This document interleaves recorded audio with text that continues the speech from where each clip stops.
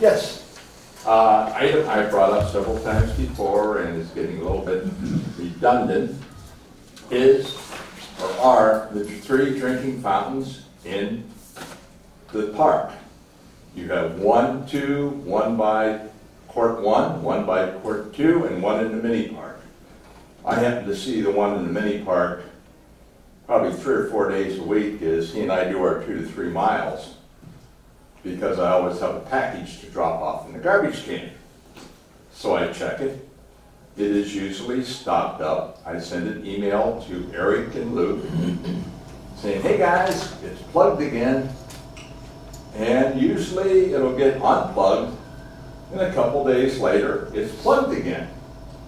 And my question is, and I put it in emails, what can be done to replace those so we don't have this plugging problem? I don't go around and check the 2 by the tennis court, but I don't, maybe once a month when I walk the dogs.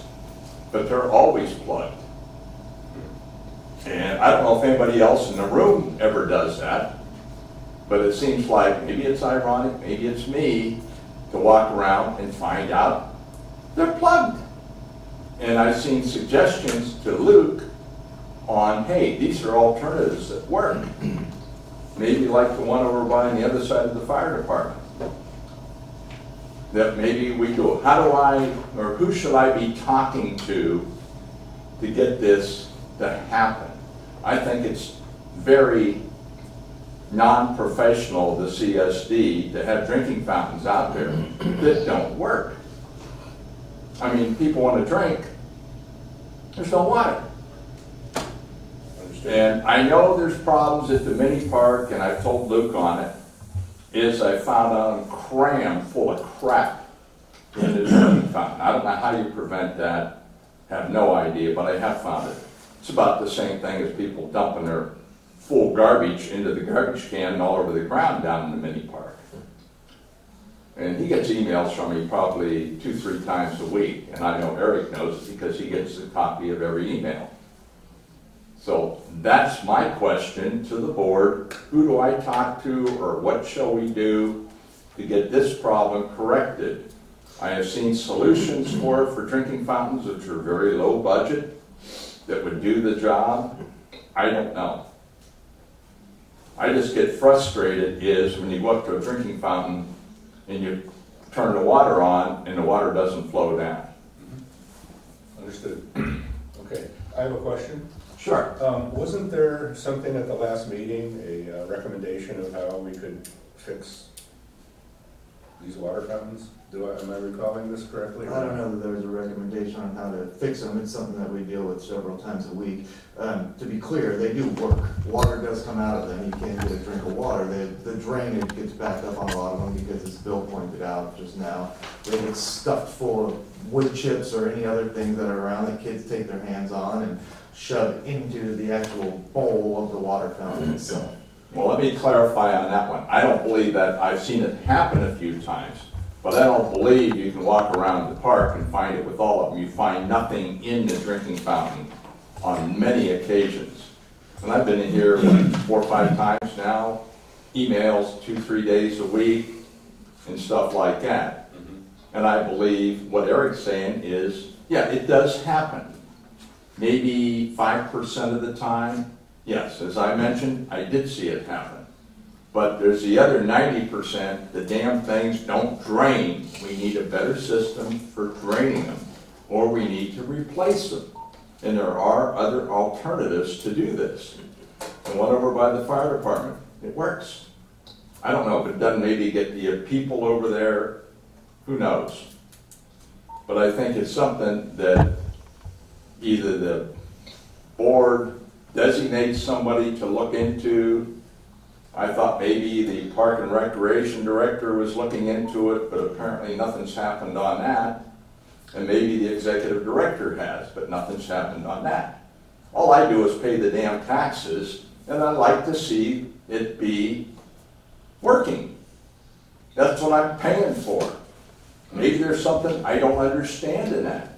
But I know there's always tax increases. I don't know where they go, because it sure as hell isn't taking care of the problem. Thank you. Thank you for your comment. Okay, this is a repetitive issue. Can we get that assigned and have somebody look into this, please? Yeah, I mean, we've looked into it. Like I said, we have the park maintenance crew goes through there multiple times per week and tries to flush out the line the best they can. It's an issue with the drainage line. It's not replacing the fountains, isn't something that we budgeted at this point in time. And obviously, I don't need to explain to anybody that we do have limited resources and a lot of priority projects. I understand that. What I'm understanding then from the executive director is this is not a priority in the running of the service district to make sure the drinking fountains work. Is that correct, Eric? At this point in time, it's not a project that we have budgeted, nor that we have planned. Do you plan in the next 10 years to budget? Because in the last 2 years that I've been bitching about it, you have not budgeted. Okay, well, I'm not going to comment out to what I plan to do or what we're going to do in the next 10 years, but it is something we will examine. Okay, may I ask, when should we expect an answer? And this should come from the board to the executive director. When should we have an answer with firm numbers in it? I'll take this offline, if you don't mind. Okay. I'll figure out how to respond. All right, and you can respond to me, Beth? I'll do my best to do that. Okay, thanks. My number's in the phone book, and Eric and Luke has my email. Understood. Yes, Stephen.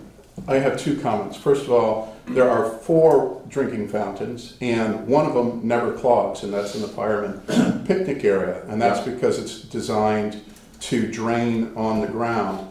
This is similar to the fountain that I actually emailed copies to Eric and Luke several times.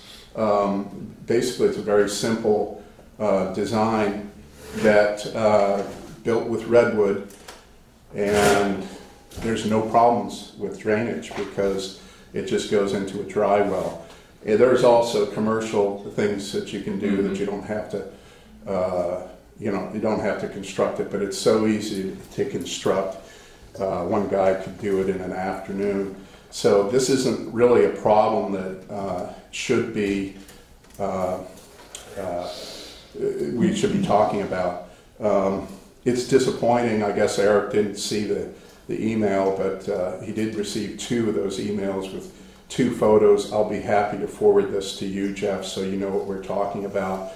Like I said, it's not a big deal. I would even volunteer to do it if you paid me for the materials. It's so simple. But